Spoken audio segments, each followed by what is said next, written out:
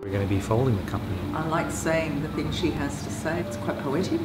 That's my thing, poetry. Well, I have played the part before and I was delighted to do it again.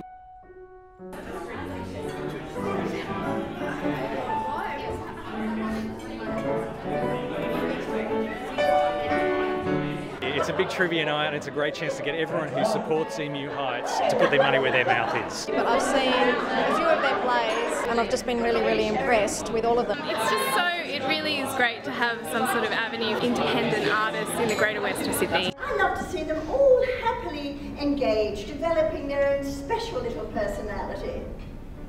George, don't do that. Like I've really felt, I felt like crying and I felt like laughing and, I've just felt the emotion of the plays.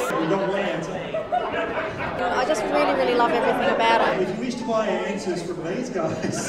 Everyone's getting involved in all the games that we're doing as well as the trivia night, and we've also got silent auction and raffle, and everyone's just really showing how much they support what we're doing. Ian and Michelle and the whole committee are so passionate and focused about developing good professional theatre in Western Sydney. You don't have to travel all the way to Sydney or even to Parramatta to see really good live theatre. So fantastic of them to set something up out here that's local. Yeah. Thank you for everyone who's come in here. Wait till you see the show, it's going to be amazing.